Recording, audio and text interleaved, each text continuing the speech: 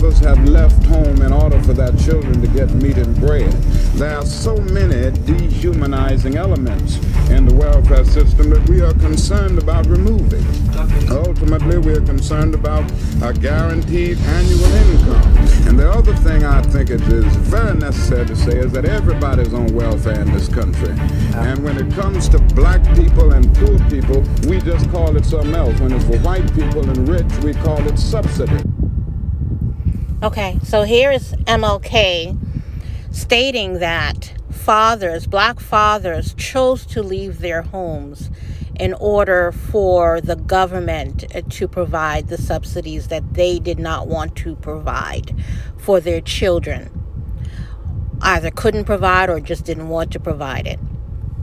So let's dispel with all of this. Fathers were kicked out the home, and the black woman chose the government over their men, and all this other crap that's been going on and on and on because people do not know the real history. Those black fathers chose to leave their home because they did not want to do or have the responsibility of taking care of their families, so they let the government do that.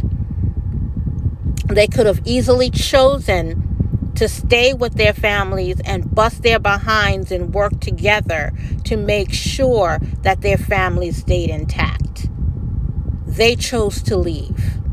The woman didn't kick them out. The government didn't kick them out. They chose this path. Because at the very same time that MLK is talking about the fathers leaving the home in order for the welfare system to take care of their children and their wives and the mothers of their kids, there was another man at this very same time, Elijah Muhammad, that was teaching the black men how to be self-reliant, independent, pool their resources together so they can take care of their wives and children at this very same time. And the black men chose the government. They chose for the government to take care of their offsprings and so forth. And they chose to leave the home because they did not want to do it. Okay? So let us dispel with this welfare took us out the home, because you had options. There were two opposing voices there. I don't think Elijah Muhammad had a political affiliation, but Martin Luther King sure was affiliated with the Democratic Party.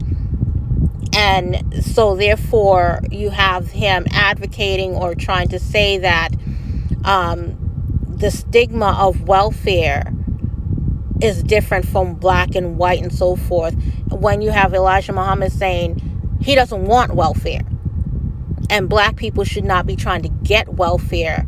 The black men should pool their resources, work together, become independent, and take care of their wives and children. And as we can see from history, we can see which path the black man chose.